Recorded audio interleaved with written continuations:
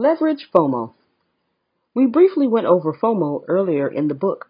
The fear of missing out is primal, and in the chapter, we will look at different ways you can leverage this fear to get people to convert to subscribers and then stick to your service no matter what. The FOMO offer.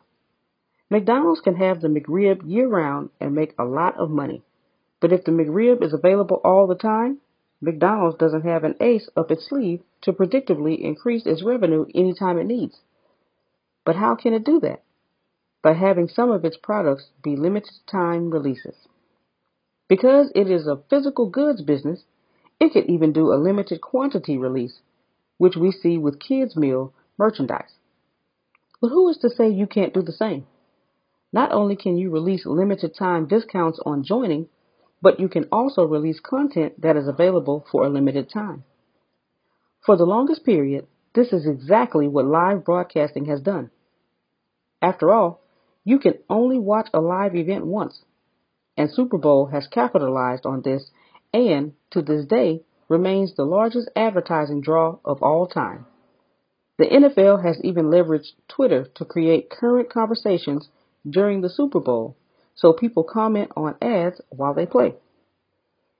This has made the ad breaks during the Super Bowl as much of an unmissable event as the live sport.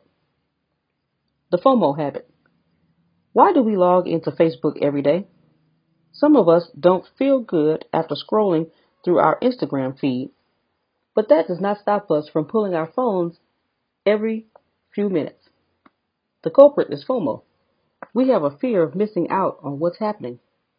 With exclusive content, you can leverage this fear to make your audience stick around. When TV was the only way to watch shows, many cable networks had a next on epilogue to their show's episodes. They wanted to make sure that you stuck around. Netflix encouraged binging content, and so most of its original shows end with cliffhangers. Just to see what's happening in the next episode, you continue watching. To facilitate this, Netflix offers to help you skip credits of the episode you just watched and the intro of the next one. You want to adopt this, but more importantly, you want to make sure you have episodic releases that keep people waiting for the next week. The FOMO Club. The Met Gala is one of the best examples of genius unconventional marketing. When Anna Wintour took over the organization of the Met Gala, the Vogue editor-in-chief actively worked to turn it into a celebrity prestige conversation piece. As a result, celebrities would go to the ridiculous costume party with the most absurd attire just to be included.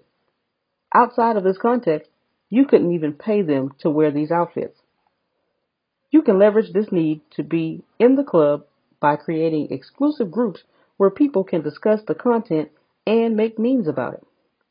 This will trigger a fear of missing out on the insider jokes among people who come across the discussions and the memes.